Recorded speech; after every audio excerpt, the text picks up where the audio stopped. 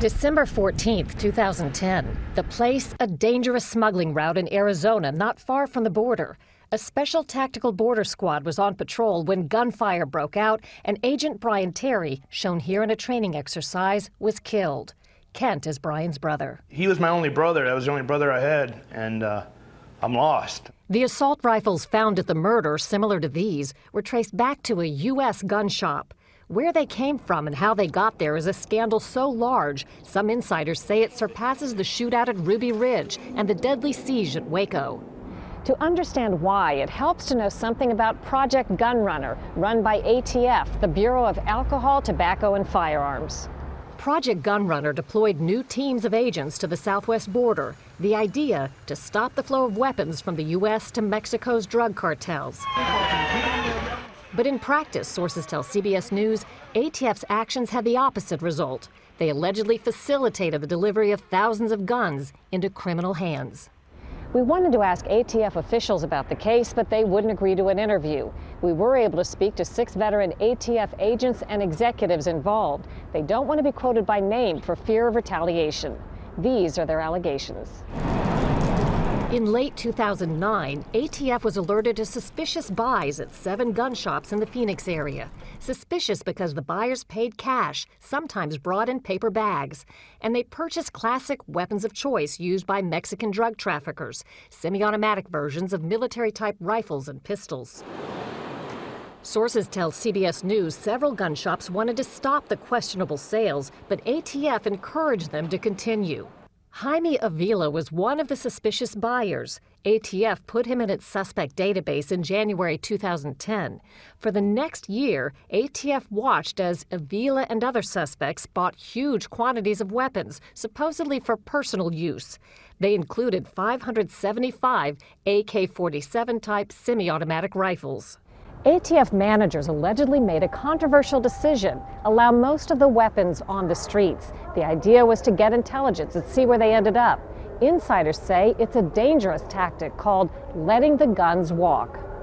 One agent called the strategy insane. Another said, "We were fully aware the guns would probably be moved across the border to drug cartels where they could be used to kill." On the phone, one Project Gunrunner source who didn't want to be identified told us just how many guns flooded the black market under ATF's watchful eye. The numbers are over 2,500 on that case, by the way. That's how many guns were sold, including some 50 calibers that they let walk. 50 caliber weapons are fearsome. For months, ATF agents followed 50 caliber Barrett rifles and other guns believed headed for the Mexican border, but were ordered to let them go.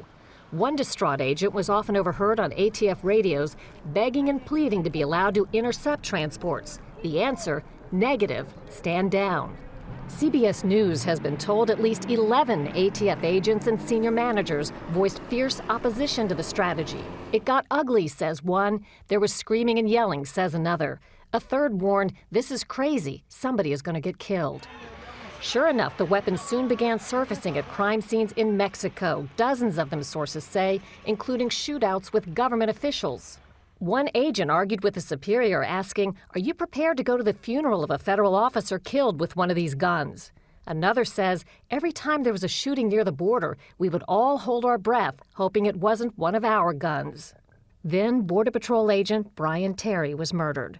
These are the serial numbers on the 2 assault rifles found at the scene. They match 2 rifles ATF watched Jaime Avila buy in Phoenix nearly a year before. Officials won't answer whether the bullet that killed Terry came from one of those rifles, but the nightmare had come true. Walked guns turned up at a federal agent's murder.